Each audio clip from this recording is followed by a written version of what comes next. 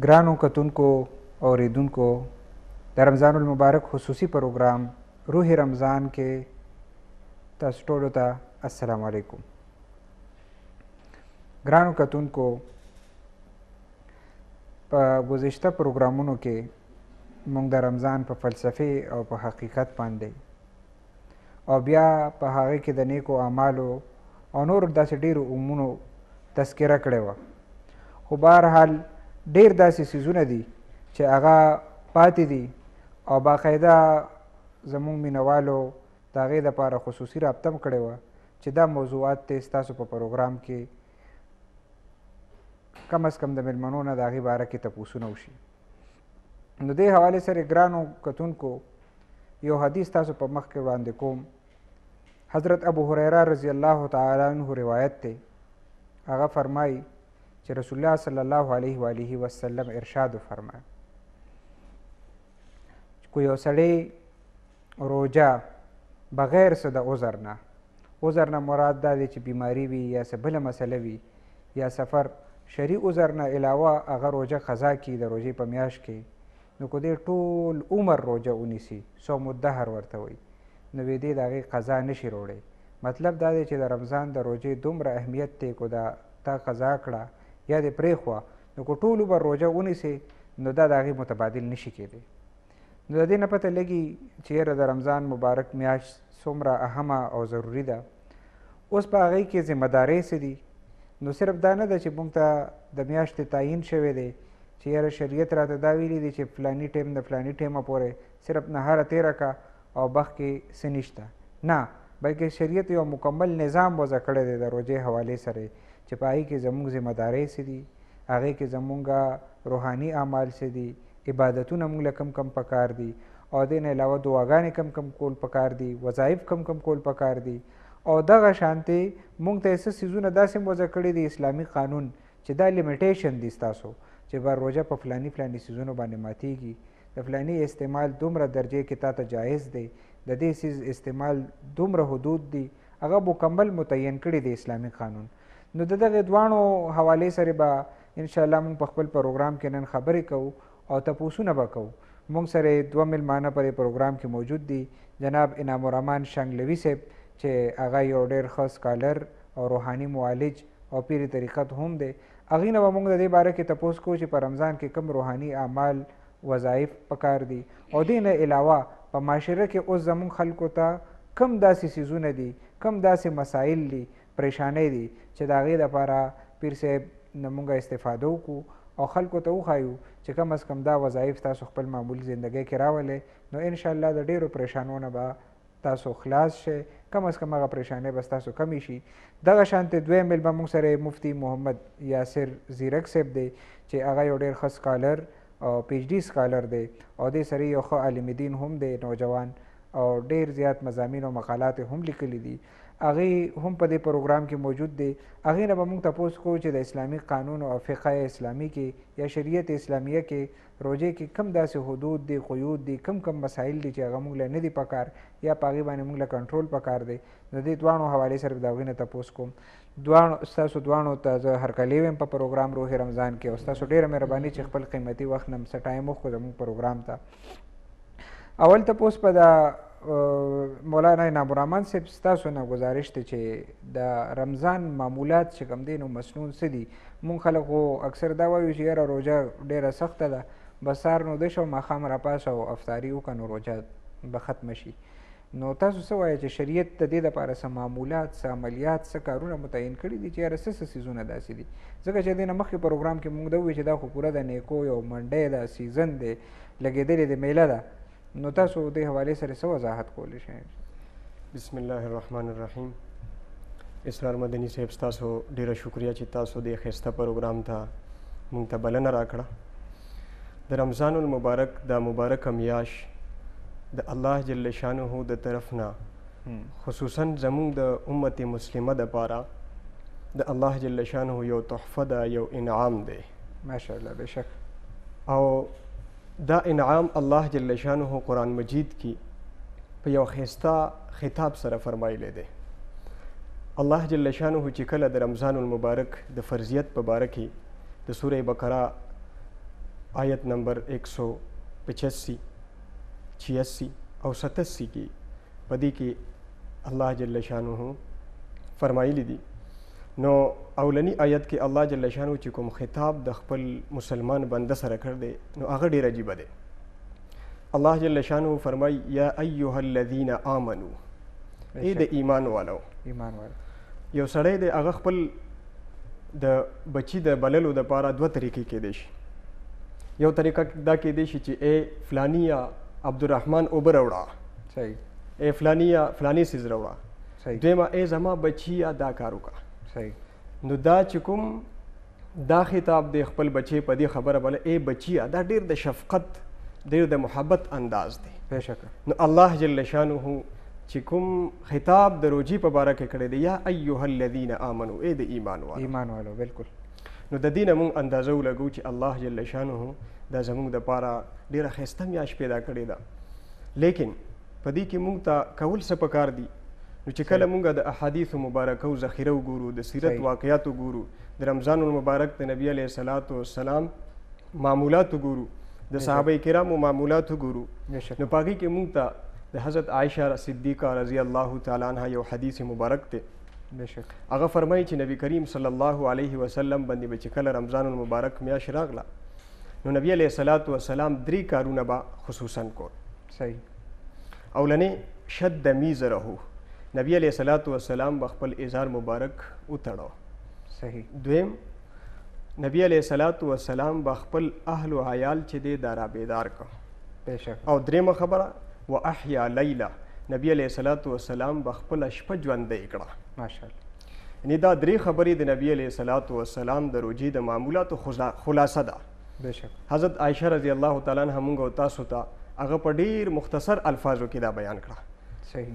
او د شد میزر نه علماء کرامو لیکلي د دې نه مطلب دا دی چې نبی علیه الصلاة والسلام به خدمت خلق کې زیاتې کو، یعنی د عام معمولاتو نه به زیات نبی علیه الصلاة والسلام د خدمت خلق کو. او دویم چې دی خپل اهل و عیال به هم بیدارو. صحیح. یعنی د هغې نه مطلب دا چې خپله به معمولات کول او خپل اهل عیال ته به هم هغه معمولات وي چې دا کول دي. او دریمه د شپې به نبی علیه الصلاة والسلام عبادت کو. بېشکه. او که چېرې مونږ وګورو د رمضان المبارک چې کوم حقیقت دی د هغې اصل الله جل شانه په مسلمان چې کله ایمان راوړي نو الله جل شانه د مسلمان دپاره یو 15 ارکانه لکه څنګه په حدیث شریف کې چې راځي په هغې کې اول څیز چې دی هغه ایمان دی، عقیده. بېشکه. ټیک ده. دویم چې دی هغه مزد دی، ډېر ضروري دی. دریم چې دی هغه روژه ده. صحیح ده. څلورم زکات دی او پنځم حج دی. حج دی. د دې ټولو ارکانو یو ظاهري شکل دی، یو باطني شکل دی. ظاهري شکل لکه مثال کې طور باندې مونږ والو یو موبایل دی، د موبایل ظاهري دا ډانچه ده، دا شکل دی. صحیح ده. لیکن باطني د دې اصل حقیقت چې دی هغه رابطه ده. که چېرې یو موبایل ډانچه شته دی او هغه کې رابطه نشته نو د هغې مطلب دا شو چې دا موبایل بېکاره دی. دغه رنګې د دې ارکانو یو شکل دی او یو حقیقت دی. د تاسو څه ګڼئ چې د روژې هغه یو خو د هغې ظاهري شکل دی چې مونږ ټوله ورځ یو پریکټس کوو، ناره تېروو، پېشمني وکړو او بیا افطاري کوو، دا دی. د هغې باطني روح څه شی دی؟ د رمضان المبارک چې مونږ د سار نه واله تر ماښامه پورې دا لوږه، دا تنده، بیا نن سبا چې کوم د ورځې دي د ګرمۍ په دې کې برداشت کوو، نو د هغې اصل سیز او حقیقت چې دی د الله جل شانه ته چې کوم سیز مطلوب دی هغه دی صبر. او بل حدیث شریف کې د دې هم راغلی دی چې رمضان المبارک میاشت چې ده دا د صبر میاشت ده. زبردست. لکه څرنګې چې د الله جل شانه د ارکانو نه یو رکن مز دی. د مز ظاهري شکل رکوع، سجده وغیره دي، لیکن د دې باطني شکل او اصل حقیقت عاجزي ده. عاجزي ده. خپل تندی یې لګول دي د الله تعالی په بارګاه کې او خپل ځان خورې کول دي. مطلب دا دی چې د سجدې نه د انسان په زندګۍ کې ښکته یو تصور نشته چې هغه دومره خپل رب ته ښکته شي او چې څومره دی ښکته کېږي نو دومره دی خپل رب ته نږدې کېږي. بالکل. او دغه رنګې د یو رکن دی د اسلام چې هغې ته ویلی کېږي زکات. د زکات یو شکل دی مال ورکول، لیکن د دې حقیقت او الله ته کوم مطلوب دی هغه څه چیز دی؟ خدمت خلق دی. خدمت خلق دی. بېشک. که چېرې یو سړی زکات ورکوي او په هغه کې جذبه د خدمت خلق نه وي د هغې مطلب دا دی چې دی ظاهري شکل ادا کوي، لیکن اصل چې کوم حقیقت الله ته مطلوب دی هغه نشته دی. بېشک. د حج چې دی د الله یو رکن دی، د هغې ظاهري شکل هغه عرفه ده، هغه مینا ده، هغه طواف دی، لیکن باطني شکل هغه اتحاد او اتفاق دی. دغه شانتې تاسو څنګه پیر صاحب وفرمیل چې یاره یو د رمضان چې کوم دی نو خصوصي څه اعمال هم دي او مطلب څنګه روغ دي، نو هغه خاص اعمال داسې ګن کر تاسو څه ویلی شئ چې هغه بنیادي طور لکه څنګه تاسو رسول الله صلی الله علیه وسلم حالت بیان کړ چې هغوی به چې کوم دی نو د شپې د عبادت لپاره خپل هم ځان مضبوطول او خپل اهل و عیال هم را بیدارول وغیره. نو دغه خو عبادت شو. نور چې موږ دې سره لږ یو سپیسیفیک بالکل خاص متعین څه داسې اعمال دي چې موږ هغه په روژه کې خصوصي په دې باندې توجه وکړو؟ په هغې کې چې کوم د حدیثو مبارکونه د نبي علیه الصلاة والسلام د معمولاتو د رمضان مبارک، نو په هغې کې اول څیز د قرآن تلاوت دی، قرآن مجید تلاوت. جی بشک ظاهري خبره ده چې د قرآن او د رمضان مبارک یو تړون دی، ډېر لوی تعلق، ډېر زیات تعلق دی. بشکه شهر رمضان الذي انزل فيه القرآن، دا ډېر ګډ تړون دی په دې مطلب قرآن مجید په رمضان کې نازل شوی دی. ډېره غټه خبره. او د حدیثو مبارکو د ذخیرې نه دا هم معلومیږي چې حضرت جبرائیل علیه الصلاة والسلام با باقاعده په رمضان مبارک کې نبی علیه الصلاة والسلام ته راته او نبی علیه الصلاة والسلام سره به د قرآن دور کولو، یعنی نبی علیه الصلاة والسلام به ورته قرآن اورولو.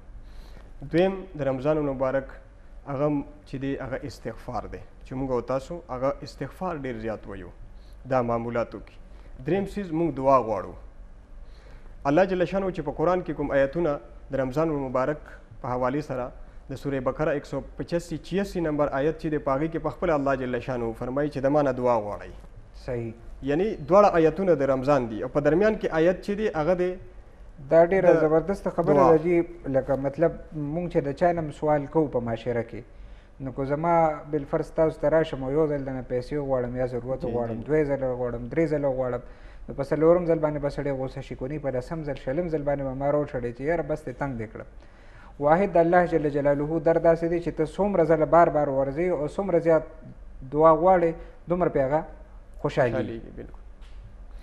نو دا واقعي چې دعا یو ډېر بهترین عمل دی او د دعا د قبولیت چې کوم وختونه دي هغې کې تاسو څه وایئ چې رمضان کې خاص کر کوم اوقات داسې دي چې په هغې کې موږ له ډېره زیاته دعا پکار ده، ډېره لوی عاجزي پکار ده؟ د رمضان مبارک ټول ساعت چې دي هغه د برکت او د خیر نه ډک دي، لیکن خصوصي چې کوم اعمال به کېدل نو هغه د تهجدو ټیم شو. په دې کې په حدیثو مبارکو کې دې ته د قیام اللیل لفظ ورکړی شوی دی او دا نبی علیه الصلاة والسلام باقاعده قیام اللیل بیل کول، نوافل په هغې کې تهجد شامل دي.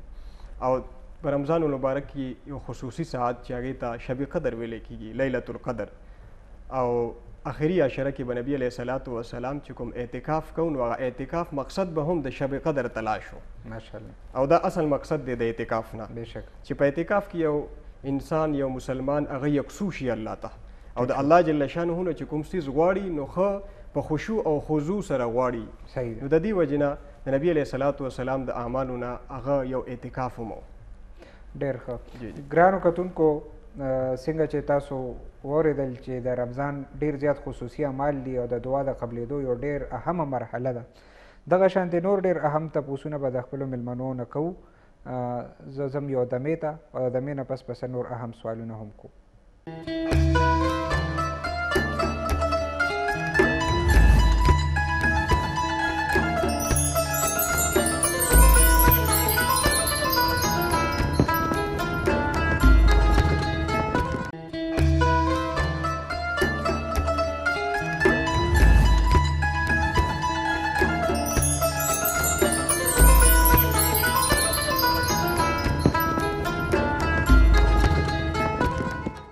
ګرانو کتونکو څنګه چې مونږ مخکې ذکر کړه چې د روژې څه څیزونه داسې دي چې په هغې باندې روژه ماتیږي او خرابیږي او متاثره کیږي، نو زمونږ راځئ چې تپوس وکړو د دویم میلمه مفتي یاسر صاحب نه چې روژه په څه باندې ماتیږي او په څه باندې متاثره کیږي.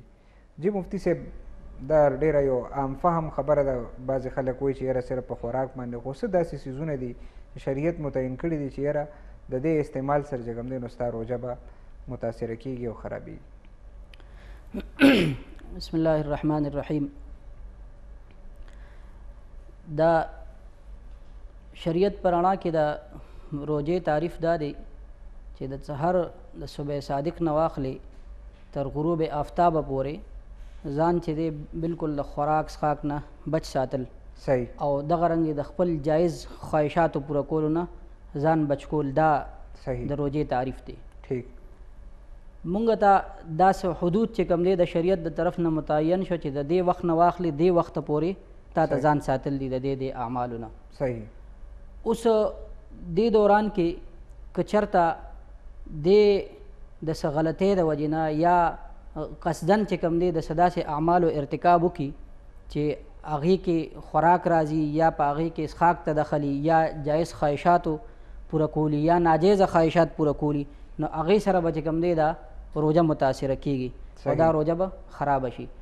او څه چې کوم دی شریعت موږ ته نور هم څه داسې څیزونه ښولي دي چې د هغې نه تاسو په روژه کې چې دی نو ځان بالکل وساتئ. لکه مثال په طور باندې د دروغو نه ځان وساتئ، د بدنظرۍ نه وساتئ. لکه حدیث کې راځي من لم یدع قول الزور والعمل به فلیس لله حاجة ان یدع طعامه و شرابه. یعنې که یو سړی چې کوم دی نو دروغ ویل پرې نه دي او دغه رنګې په دروغو باندې عمل کول دا پرې نه دي نو الله تعالی ته هېڅ ضرورت نشته چې دی د هغه دپاره چې کوم دی نو خوراک پرېږدي یا څښاک پرېږدي. یعنې صرف محض چې کوم دی لږه ته دغه کول دی او د روژې چې کوم هغه روح دی هغه ورسره نه حاصلېږي. مطلب یو وعید دی یو خاص قسم چې یاره مطلب دا دی چې صرف روژه د خولې ته د کورې اچولو نوم نه دی بلکې دې سړی چې کوم دی نو د روغ او داسې روحاني کم امراض دي. اصل کې دا چې دی دا یو تربیتي کورس دی په ټول کال کې چې کوم دی یو میاشت یو کورس دی چې دی په دې میاشت کې د دې څیزونو پابندي وکړي بیا به د هغې هغه اثرات په آینده 11 میاشتو باندې هم مرتب کیږي. نو اوس که د دې څیزونو دی خیال نه ساتي نو د روژې چې کوم مقصد دی کوم بنیادي روح دی هغه دې سره متاثره کیږي هغه مجروح شي نو هغه فواید نه حاصلېږي. نو که چېرته بالفرض یو سړی دی هغه په روژه کې دروغ ووایي یا په روژه کې بدنظري وکړي یا څه بل څه ګناه وکړي نو په ظاهره که هغه لاړ شي یو مفتي نه تپوس وکړي نو هغه به ورته وایي چې ستا د ذمه فارغه شوه ستا روژه وشوه په ظاهره خو د روژې چې کوم اصل مقصد دی چې هغه تربیت دی هغه ناقصه پاتې شو هغه پرې متاثره شو. یقیني دا خو تاسو ډېره اهمه خبره وکړه او موږ خلک تقریبا د روژې تصور په معاشره کې دا ګڼو چې یاره د سهار نه واله ماښامه پورې به صرف ناهاره ده بلکې صرف نهاره نه ده بلکې ډېر داسې څیزونه دي چې د هغې نه بچ کېدل انتهایي زیات اهم دي. دغه شانتې مولانا انعام الرحمن صاحب تاسو نه به تپوس کوو چې داسې روژه کو یو سړی ماته کي یا هغه نه په غلطۍ باندې ماته شوه نو درې قسمه شریعت کې راځي یو فدیه ده یو کفاره ده او یو فطرانه ده. نو تاسو دې حوالې سره لږه روشني واچوئ زموږ د خاص کر د مینوالو ته چې یاره کم کم شریعت داسې نه دی کړی چې یاره یو څیز تا نه لاړ نو مکمل مس شو نه بلکې تا ته نور څه آپشنس هم درکړي دي که ته په هغې باندې عمل وکړې نو واپس څه ریکوري کولی شي څه چې کوم دی نو واپس کولی شي. په دې حوالې سره دا درې اصطلاحات د رمضان المبارک په حوالې سره دا مونږ ته مخکې راځي. یو فدیه ده یوه کفاره ده او دریم څیز چې دی هغه دی فطرانه. صحیح. نو ډېر خاص تعلق چې دې سره ساتي هغه څیز دی د فطرانه چې هغې ته صدقه فطر ویلی کېږي. صحیح. صدقه فطر دا د رمضان المبارک د مبارکې میاشتې په خوشحالۍ کې جی د مسلمان د جیب نه الله جل شانه د غریب دپاره یو صدقه واخیستل دي. بېشک. او د صدقه فطر چې دی د دې چې کوم ترتیب دی صدقه فطر په چا باندې کیږي یا صدقه فطر چې دا د هغې په احادیثو مبارکو کې څه فضایل راغلي دي. خو دغه شانتې کفاره چې کوم دی نو یو ډېره اهم لکه څنګه ما شروع کې حدیث مبارک پیش کړو چې مطلب دا دی که یو سړی ټول عمر روژه ونیسي نو بیا هم هغه روژې ته نه رسېدی مطلب دا دی چې د ثواب او د فضیلت په اعتبار سره خو دی واپس نه ریکور کولی شي هغه روژه خو د دې نه علاوه کو کومه ذمه داري ده یعنې د ده شریعت د باندې څه حق ایښی دی نو هغه خو کم از کم دی ادا کولی شي. نو کفاره بیسیکلی څه ده جي چې یو فدیه ده د هغې تصور عام طور باندې زموږ په معاشره کې مسلمانان داسې کار کوي چې چاته یو معمولي غوندې هم مرض وي. صحیح. نو معمولی مرض په باره کې هغه راشي تپوس وکړي چې زما د فلانې رور یا پلار یا فلانې چې دی هغه روژه نشي نیسلی نو زه د هغه په باره کې څومره پیسې ورکړم. صحیح. نو دا مسله مونږ او تاسو له قابل غور ده چې مونږ دا وپېژنو او دا مونږ زده کړو چې مثلا کورونو کې لکه ډېر زیات بوډاګان وي کمزورې خلک وي خو هغه روژه نیسي نو هغه بالکل مرګ ته جوړ وي دغه شانتې ډېر زیات خطرناک امراض دي داسې چې په هغې باندې به مونږ د خپلو ملګرو سره خبرې کوو چې هغه کوم امراض داسې دي او د هغې کې شریعت څه لاره ورکړې ده خو بعضې امراض ډېر زیات انتهایي خطرناک دي خو هغې کې یو مریض روژه نیسي نو هغه ته انتهایي تکلیف او مسله جوړیږي او قریب ده چې هغه مړ کړي نو د دغه دپاره تاسو څه وایئ چېرې هغه به څه کوي خو هغه روژه نشي نیوي نو د داسې یو مریض چې هغه روژه نشي نیسلی نو د هغه دپاره په شریعت کې فدیه مقرر ده فدیه به هغه ورکوي د فدیې ترتیب دغه دی چې د رمضان المبارک چې کوم ټوټل 30 دن جوړیږي 13 ورځې دا چې دی دا جوړیږي په دې 13 ورځو کې د دې چې دی د څنګه چې فدیه ده نو دغه شنې د صدقه فطر په شانتې د فدیې هم دغومره ده یعنې د یوې ورځې په مقابله کې به دی چې دی فدیه ورکوي لکه نن سبا چې د صدقه فطر ده 100 روپۍ عام طور باندې یعنی دا د غنمو د کجورو او دغه رنګې د جوارو نصاب شو یا مثال کے طور باندې دغه نصاب شو د کشمشو نصاب شو نو د هر یو نصاب جدا جدا د کجورو نصاب هم دی او جی نو د صدقه فطر چې دی عام طور باندې نن سبا چې زموږ متوسط مسلمانان چې کوم ورکوي نو هغه چې دی 80 روپۍ ده یا 100 روپۍ ده 80 نه والا 100 روپۍ پورې د یو روژې نعم البدل یا فدیه ورته تاسو ویلی شئ چې مطلب دا د یو سړی مریض دی نو کو هغه یو روژه هغه ونه نیوی شوه نو هغه به څومره پیسې ورکوي هغه به د هغې مقابله کې ورکوي 100 روپۍ به ورکوي یعنی هغې ټوټل د یوې میاشتې 3000 روپۍ او مفتي یاسر صاحب دا د هغې مریضانو دپاره دی چې هغه بیا وروستو کو یو سړی دا روژه ما نه بالفرض روژه قضا شوه ټیک شو جي یا ما پرېښوده د څه د وجې نه او نو وروستو زه چې کوم دی نو دا واپس روژه نیسم نو د ادایګي شو که نه زه به ورسره پیسې هم ورکوم نه جی دا د فدیې دا حکم چې دی دا هله دی چې کله یو انسان په دې پوزیشن کې پاتې نه شي د ده صحت چې دی ده ته مکمل جواب ورکړي او دی هغه روژه ونه نیوی شي یا دی د بوډاوالي هغه سټیج ته ورسي چې ده ته مخکې بیا د استطاعت او هغه یقین نی نو دی بیا د فدیه ورکړي که چېرته یو سړي ته دا یقین وي چې بی ما ته به الله تعالی صحت راکړي او زه به چې کوم دی خشم نو دی به فدیه مؤخر کوي دی به اول روژه نیسي بلکې که یو سړی دی هغه ته اړ امید نو د صحت او هغه فدیه ورکا او د هغه فدیې ورکولو نه پس چې کوم دی کال پس 2 کاله پس دی صحتیاب شو د ده هغه فدیه چې کوم دی هغه باطله شوه یعنی د هغې هغه ثواب به ده ته په خپل ځای ملاویږي خو دی به روژه نیسي اصل چې کوم دی هغه روژې قضا راګرځولي ټیک ده نو دا خو ډېره مطلب دا دی چې الله تعالی یو مریضانو ته او کمزورو خلکو ته او بیا یو مستقل خطرناکو بیمارو باندې چې کوم خلک دي هغوی ته یو ډېر زبردست ریلیف هم ورکړی دی او کم از کم بل طرف ته یو فایده دا هم ده د هغې سماجي حیثیت دا دی چې پوره یو غریب سړی په هغې سره سپورټ شي او مطلب دا دی چې د هغه مدد او تعاون هم وشي یا هغه غریب چې هغه روژه نیسي مستقل نو هغه دپاره هم دا یو ډېر بهترین سپورټ دی نو مطلب دا دی چې شریعت په هر یو څیز کې یو بلا قسم چې کوم دی نو فلسفې موجود وي د مفتی یاسر صاحب اوس مسله بیسیکلی رمضان دی एकदम یو سړی ډایګنوز شو ډاکټر ته لاړه هغه ورته ووایي چې ته سیریس بیمار دی تاله اپریشن کوو یا ما ته ده ووایي چې د اپریشن په دوران کې چې کوم دی یا اپریشن کېدو سره روژه ماتیږي و نه ماتیږي دې کې لوگوں ته تفصیل لې که هر اپریشن سره روژه نه ماتیږي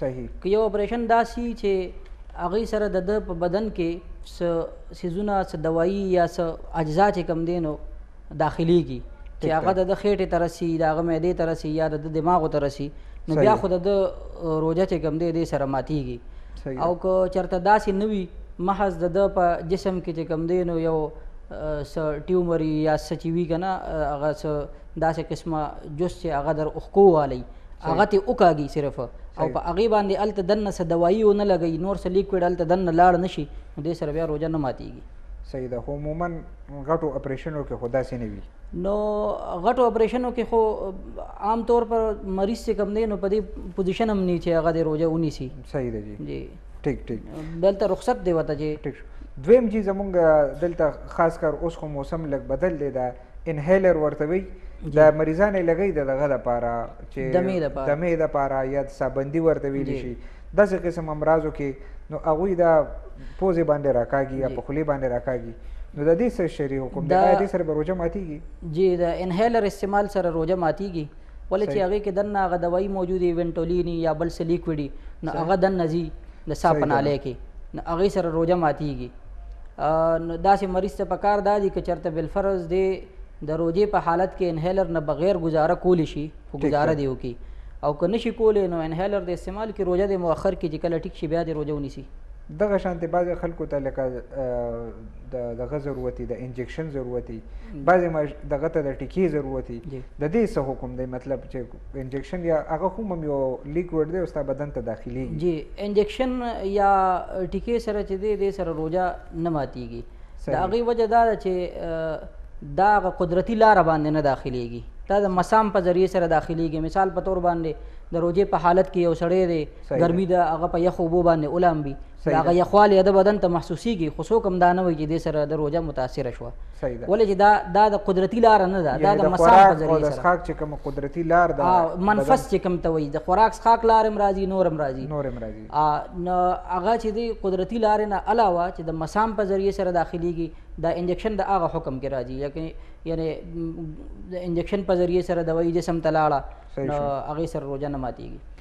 زمونږ بعضې مینوال به تپوس کوي او ډېره پریشاني هم د بعضې خلکو ته چې یاره د سیګرټ والا خلک چې کوم دی نو هغه ډېر زیات پریشانه وي په روژه کې دغه شانتې پخوا خو به خلکو هغه خو قص کله او اوس د هغې څه غالبا نوی قسم څه شیشه هم راغلی دی نو دا خلک چې کوم دی نو دوی ډېر زیات خفه په روژه کې اکثر غوسه وي نو تاسو څه وایئ چې دې کې څه ګنجایش شته؟ نه جی دې کې څه ګنجایش نشته دی سیګرټ سره حقې سره نسوارو سره دې څیزونو سره چې دی نو روژه ماتیږي د دې هغه اثرات چې دی خېټې ته رسي معدې ته رسي د سیګرټ خو هغه لوګې رسي ټولو فقهاو لیکلي چې لوګې چې کوم دی نو قصدن تیرول دې سره روژه ماتیږي. صحیح دی جی. دغه شانتې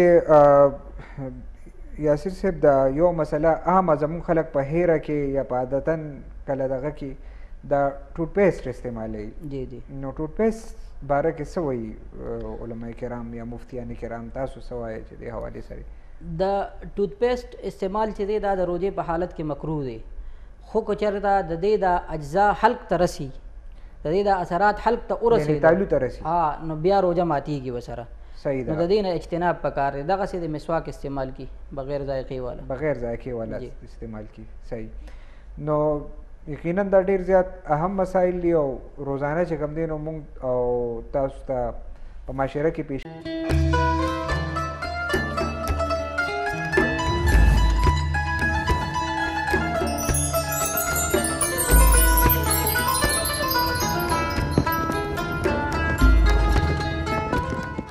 ګرانو کتونکو څنګه چې موږ ووایو چې موږ به روژه کې خو څه وظایف وو هغه مولانا انعام الرحمن شانګلوي صاحب ډېر په تفصیل سره بیان کړل خو څه داسې خبرې دي وظیفې دي چې زموږ روزانه معمولات زندګۍ کې خلک چې کوم دی نو عاملانو پسې ګرځي او تپوسونه کوي وي چې پریشانی ده سر وخي ماله وظیفه راکړې نو دغه شانتې څه عاملان ټیکه مي د شریعت په رڼا کې رهنمایي وکړي مسنون وظایف خلکو له ورکړي او څه ټیکه نه وي د هغې د وجې نه هم معاشره کې ډېر لوی انتشار دی چې په هغې باندې به انشاءالله مونږ یو مستقل پروګرام کوو خو انعام الرحمن صاحب چونکې پیرې طریقت هم دی یو روحاني معالج هم دی نو د هغې نه مونږ تپوس کوو چې یاره بعضې مسایل داسې دي چې زمونږ خلکو ته ډېر زیات روزانه په زندګۍ کې مخ دي مولانا انعام الرحمن صاحب زمونږ خلک چې کوم دی نو خاص کر ښځې او خاوند چې کوم دی اکثر ډېره زیاته ناچاقي وي په کور کې جګړې هم وي نو ټیک ته د هغې څه وجې چې کوم دی نو سماجي هم دي لکه هغوی یو بل کې برداشت څنګه چې تاسو وایي د روژې فلسفه هم دا ده چې صبر وغیره څه څیزونه خو دا هم پکار دي خو دې نه علاوه داسې څه وظیفه ورکولی شي خو د ښځې چې کوم دی نو خاوند په قابو کې نه راځي او د خاوند ښځه په قابو کې نه راځي نو دې دپاره دواړو په منځ کې څه داسې وظیفې پکار دي چې یاره هغې په ذریعه سره لږ دواړو منځ کې روغه وي؟ ګوره دا خو داسې مسله ده چې دا یو خبر د تربیت سره هم تعلق ساتي. صحیح ده. چې پکار دا ده چې موږ د اولاد تربیت په داسې انداز سره وکړو ټیک ده چې هغې کې د هغې را روانه ازدواجي زندګي صحیح هغه په ښه طریقې سره تېرېږي. صحیح ده. نو اکثر مونږه په دې کې دا بېغوري وکړو چې د اولاد هغه تربیت چې کوم مطلوب دی په کار دی هغه مونږ ونه کړو. صحیح ده. نو چې کله د هغه واده وشي صحیح ده. نو بیا مسایل پیدا شي. صحیح ده. نو بیا یا هغې خپله شو یا د هغې مور شو یا پلار شو نو بیا عاملانو پسې دي. او جی تاسو ته به درځي یو سر به ټکئ چې وظیفه راکړه چې مسله حل. بالکل داسې ډېر مسایل چې دي په دې کې راځي او حتی الامکان داسې کوشش پکار دی په دې کې صحیح ده چې دې ته راهنمایي حاصله شي. صحیح ده. صحیح ده. دا نه ده چې دې په یو خبره باندې خو بهرحال اوس خو مسله جوړه ده که نه چې اوس مسله جوړه ده نو هغوی وایي چې موږ په وظیفې حل کوو نو څه شریعت کې خو بلا داسې څیزونه دي چې وظیفې او اورات شته او د هغې اثر وي. جی جی بالکل. تاسو څه وظیفه ورکول غواړئ داسې؟ نو د هغې دپاره خو د قرآن کریم آیت چې کوم دی سوره کوثر باقاعده د علما کرامو هم لیکلی دی صحیح چې د سوره کوثر ورد چې دی د خاوند او د ښځې دواړو دپاره صحیح دا لازمي دی چې د سوره کوثر ورد کوي. او بیا بعض علما کرامو دا لیکلی دي چې د ماسخوتن مونځ نه بعد سوره کوثر 21 مرتبه وي. 21 ځله سوره کوثر د ماسخوتن مونځ نه بعد. د ماسخوتن مونځ نه بعد صحیح ده. دا دی وی او دواړه چې دی په ځان باندې دم کوي یا دی په هغې باندې اوبه دم کوي هغه دې څکي یا دی په بل داسې یو څیز کوي هغه دې څکي. نو دا چې دی دا ډېر د اثر والی ډېر اثر والا دی. بلکې د سورت کوثر باره کې به زه دا ووایم چې سورت کوثر د وینې د امراضو دپاره انتهایي زیات مؤثر دی. خاص کر چې 21 ځله سهار او 21 ځله ماښام یې سړی دمی په ځان باندې او په اوبو باندې هغه اوبه څکي نو د وینې چې څومره امراض دي بدن کې دننه نو هغې دپاره یوه مؤثره وظیفه ده. انعام الرحمن صاحب دویمه خبره دا ده چې دا خلک بلکې ټول خلک انسانان چې دي نو مال او پیسو سره ډېره مینه ساتي. هغه وایي چې یاره دې کې برکت راشي. نو د مال د برکت دپاره هغې دپاره څه داسې ورد او وظیفه پکار ده؟ یو خو محنت پکار دی هغه خو شرط دی بغیر محنته مال نه راځي. خو بهرحال څه وظیفه هم چې ورسره شي نو څونه پیسو هاګه. دا د نبی علیه صلات وسلام په دور کې یو صحابي نبی علیه صلات وسلام ته راغی جی او ورته عرض وکړه چې جی ما سره دومره هم د خوراک دپاره نشته چې زه په هغې باندې خپل روزه یا شپه تېره کړم. صحیح.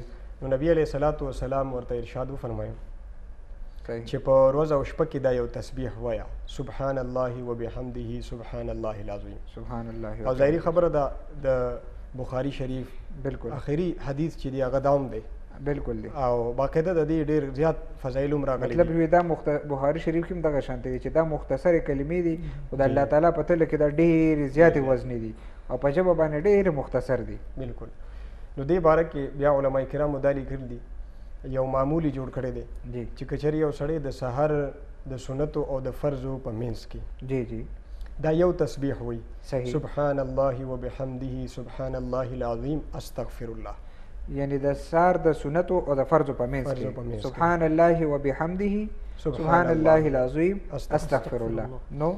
نو د ده چې د مالی څومره پریشانیانې دي دا به حل شي. او ظاهري خبره وه چې کله هغه صحابي د نبي علیه صلات وسلام د مجلس نه واپس لاړو صحیح او په دې باندې عمل شروع کړو ماشاءالله.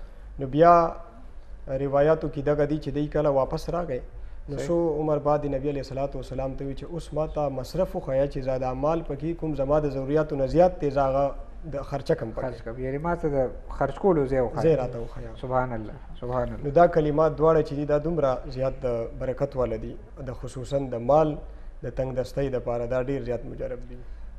پاکستان کې پیر صاحب تاسو ته پته ده چې د ټولو نه زیات تعداد چې کوم دی نو زموږ 65% نه سیوا چې کومې سرویز راځي نو هغه د یوت دی د نوجوانانو دی.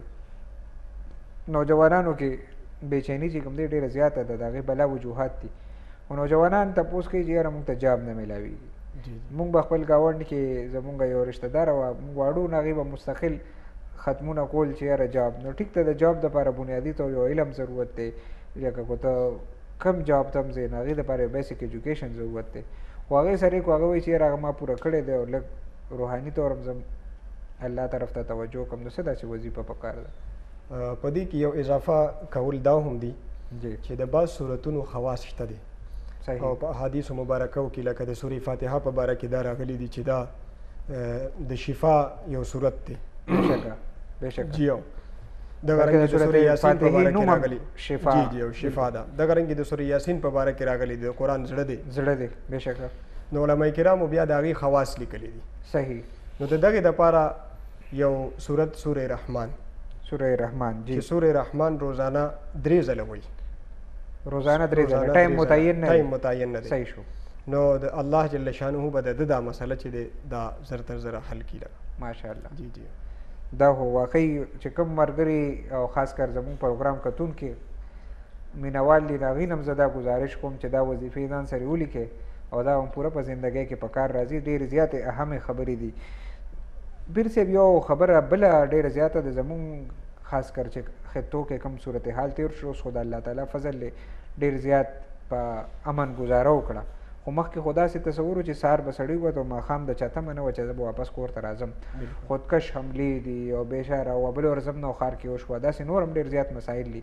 نو تاسو څه وایئ چې شرعي طور څه داسې سنت مسنون وظایف دي چې انسان هغه کوي او الله تعالی محفوظ ساتي د دغه مصیبتونو نه؟ نو دې باره کې خو یو مسنون عمل چې یو سړی د کور نه وځي جی نو هغه دی بسم الله توکلت علی الله لا حول ولا قوة الا بالله. دا دی وی بسم الله توکلت علی الله لا حول ولا قوة الا بالله. جی او بیا بهر چې دی هغه زید اللهم انا نجعلک فی نحورهم ونعوذ بک من شرورهم. صحیح. او د دې الفاظ هم د دغه دا معنا ده چې یا الله جل شانه ما چې څومره دا شر والا دي شر پسند دي د دې ټولو د شر نه ما محفوظ وساتي. صحیح ده. نو دا اعمال موږ ته پکار دي چې کوم یو کس نن سبا د دغه حالاتو متاثره دي. صحیح ده. او نو هغې ته پکار دي چې د کور نه وځي نو دغه دعا دی وي او چې کله بار ګرځي هم نو اللهم انا نجعلک فی نحورهم ونعوذ بک من شرورهم. دا دې زیات نه زیات وي.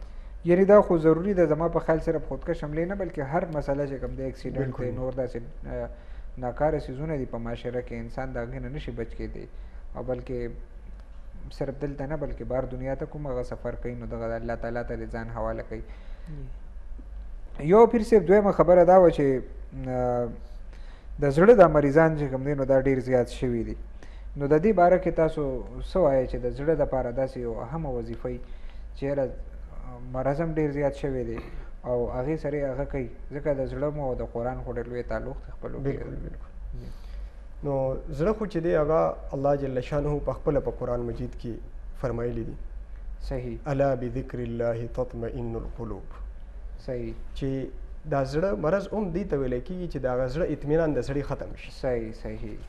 او چې کوم هغه د زړه کار دی هغه کار زړه نه کوي. صحیح. نو د هغې دپاره دغه دا علما کرامو دغه سیز برابر کړی دی چې هغه د الله ذکر ډېر کوي. بېشک. هغه چې هر قسمه ذکر وي. ټیک ده. په استغفار شو د ټولو نه د غټ سیز چې دی هغه استغفار دی. دا د ټولو نه غټه وظیفه ده. او دې باره کې د امام حسن بصري صاحب هغه واقعه هم ډېره مشهوره ده. جی. چې هغه ته یو کس راغی جي چې زموږ په ځای کې خادسالي د باران نه کېږي استغفار وایه. بل ورته راغی ورته وی چې جی زما اولاد نشته نو استغفار وایه. نو ډېرې مسلې وي نو ټولو ته هغه دا وي چې تاسو استغفار وایه. نو چې کله هغوی لاړو نو شاګردانو ته تپوس وکړو چې مسایل خو ډېرو تا ټولو ته ووایي چې استغفار وایه استغفار وایه استغفار وایه. نو هغه ورته ووایي چې ګوره دا ما د قرآن په روشنۍ کې دا وظیفه ورکړې ده. صحیح دی. او ځکه مې ورته وي چې استغفار وایه ځکه چې قرآن کې الله جل شانه په خپله فرمایي استغفروا ربکم انه کان غفارا یرسل السماء علیکم مدرارا ویمددکم باموال وبنین ویجعل لکم جنات ویجعل لکم انهارا. بېشکه دا ډېر اهمه خبره تاسو د امام حسن بصري صاحب بیان کړه. ګرانو کتونکو صرف دا نه د زړه بیمارو حوالې سره ما ته یو خبره را یادېږي چې زموږ والد صاحب وایي چې زه لاړم امریکې ته او هلته بیمار شو نو ډاکټر چیک کړو چونکې هغه مې یو روحاني بزرګ و نو تپوس یې ترې وکړو چې یاره دومره صفا زړه او دومره صفا وینه ما د چا نه ده کتلې. امریکې کې ډاکټر ورته ووایي د هغې وجه څه ده؟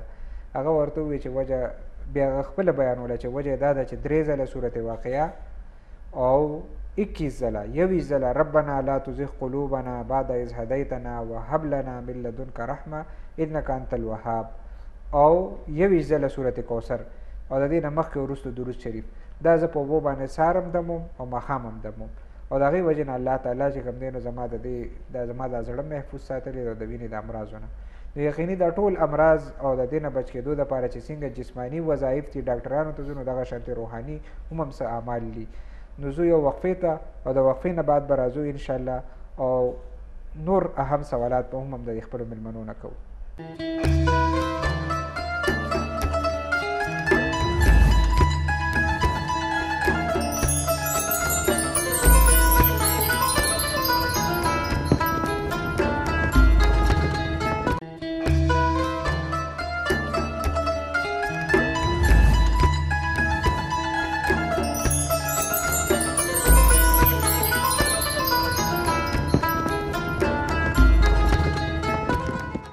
ګرانو کتونکو څنګه مونږ مخکې څه روحاني وظایف د پیر صاحب د تپوس وکړو او هغوی ماشاءالله ډېرې ښې ښې وظیفې او غم مسنون او د قرآن او د سنت په رڼا کې تجویز کړې.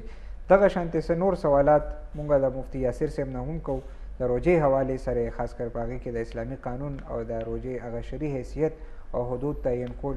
نو څه اهم سوالات روزانه دي. مفتی یاسر صاحب پر روژه کې د غوږ کې دوی اکثر یو عامه مسله د خلکو یې څه خبره نشته، نو غوږ کې کو دوی واچي نو دې سره روژه ماتېږي؟ نه جی، غوږ کې چې دوی واچي نو دا دغه ته نه رسي، معدې ته نه رسي. صحیح ده. دې د وجې نه فقهاو لیکلي دي چې دا چې دی نو روژه دې سره نه ماتېږي. صحیح.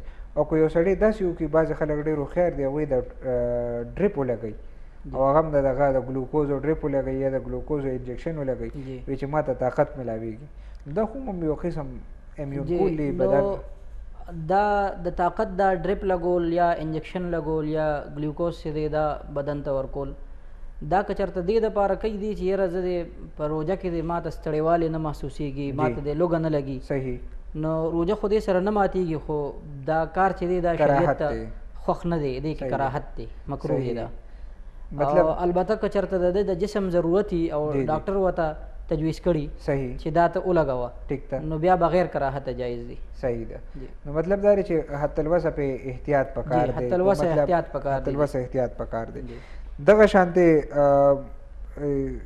د شوګر د مریض چې کوم دی، نو دا یو شوګر یو ډېره عامه بیماري ده. که تاسو ګورئ په پاکستان کې، دې وجې نه دغه پې ډېر مستقل یو اجلاس هم کړو، المجمع الفقه الاسلامي الدولي، کومه چې د OIC فقه اکیډمي ده، چېرې د شوګر امراض ډېر زیات دي او ډېر عام دي. نو څه طریقې سره چې کوم دی، نو د روژې باره کې د هغې احکامات هم هغوی ډېر تفصیل سره ذکر کړي دي. تاسو هم دلته زموږ د ګرانو کتونکو ته لږ مختصر بیان کړئ چې شوګر مریضان اکثر دا وایي د چا ډېر معمولي شوګر همي درجات دي، د چا ډېر سخت شوګر همي، څوک انسولین استعمالوي، څوک نور درجات دي. نو دې باره کې د روژې کې د هغې دپاره څه دی، رخصت شته او که نشته؟ شوګر شو یا د دې قسمه نور چې کوم بیمارۍ دي، په دې کې د شریعت د حکم دارومدار د ډاکټر په رایه باندې دی. که چېرته یو ماهر ډاکټر چې دی خپل پیشنټ ته دا ووایي چې بھئی ته تا دپاره روژه مضر ده، ته روژه مه نیسه، صحیح ده، نو د شریعت حکم د دپاره دغه دی چې ته روژه مه نیسه. صحیح ده. او که چېرته ډاکټر دا وایي چې نه ته روژه نیوی شي، تا کې دا استطاعت شته، تا ته دا نقصان نه درکوي، نو بیا چې دې روژه نه پرېږدي، روژه به دې بیا نیسي. هر کله چې د یو مرض د زیاتېدو خطرې یا د انساني ژوند ته د هغې نه خطرې، صحیح، یا د یو د جسم یو جز چې کوم دی د تلف کېدو خطرې، صحیح، نو هغه صورتونو کې چې کوم دی نو فقهاو رخصت لیکلی دی. ټیک ده. خو بیا داسې قسمه بیماری چې کوم دی نو دې کې ټول دارومدار د ډاکټر په رایه باندې دی. که ډاکټر ماهري او هغه دا مشوره ورکړي چې بھئی زما مشوره دا ده چې ته روژه مه نیسه، نو د شریعت حکم هم دته دا دی چې ته روژه پرېږده، روژه مه نیسه. دا ډېر اهمه مطلب دا دی، یو بنیادي اصولي نقطه ده.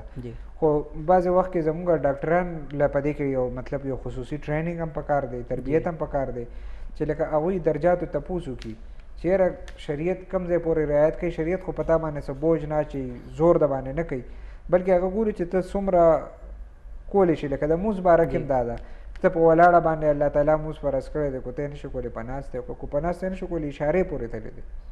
مطلب دا دی خپله ذمه داري ته ادا کړه. دغه وجه ده چې د شریعت چې کوم شرط دی نو هغې کې د طبیب حاذق ذکر دی که نه، چې ماهره ډاکټر وي. اوس که داسې د معاشرې یو عام یو عطایي ډاکټر وي یا یو عام ډسپنسري، هغه چاته ووایي د هغه قول معتبر نه دی.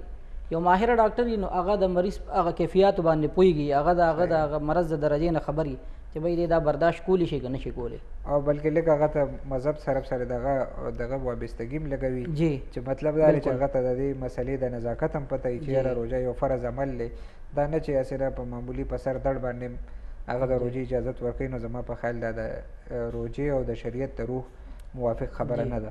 دغه شانتې مفتي صاحب یو بعضې خلک چې کوم دی نو بېهوشي بې راشي په روژه کې، نو دې بېهوشۍ سره روژه ماتېږي؟ نه جي، بېهوشۍ سره روژه نه ماتېږي. که چېرته ده د روژې نیت کړي وي او روژې نیولي وي او په هغه حالت کې په ده باندې بېهوشي راغله او دې بېهوشۍ دوران کې ده ته چا څه خوراک څښاک څه ور نه که او د روژې هغه ټایم پوره شو نو د ده روژه وشوه. خو لیکن که په نیکسټ ورځ باندې هم دی بېهوش و نو بیا د روژه نه کېږي، ولې چې هلته د نیت ونه کو. د نیت چې کوم دی نو ضروري دی د روژې دپاره. نو که دغسې د روژې په حالت کې دی بېهوشه شو صحیح ده او څه خوراک څښاک د ده بدن ته ونه رسېدو او د روژې هغه ټایم د پوره کو نو د روژه ادا شوه. ډېر ښه. ګرانو کتونکو زموږ د پروګرام ټایم هم ختمېدو والا دی.